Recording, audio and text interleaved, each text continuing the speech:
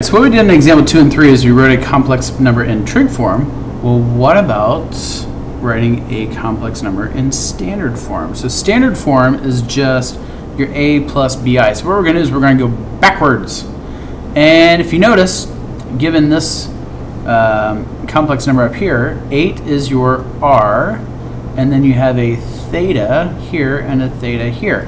So if we just list out or if we know what your r is and your theta, so if we say r is 8 and theta is equal to a 2 pi over 3, then by using our formulas that we were given a long time ago, after example 1, where x is equal to your r cosine theta, and where y is equal to your r sine of theta, then what we do is we just pop these numbers in, and we're going to say x equals your r, which is an 8, times the cosine of, take out your theta and you plug in a 2 pi over 3. And then over here for your y, that is just saying y is equal to your r, which is an 8, times the sine of, remember these are our kind of like our horizontal vertical components that we did back, in 6.3. 8 sine over theta, and your theta is a 2 pi over 3.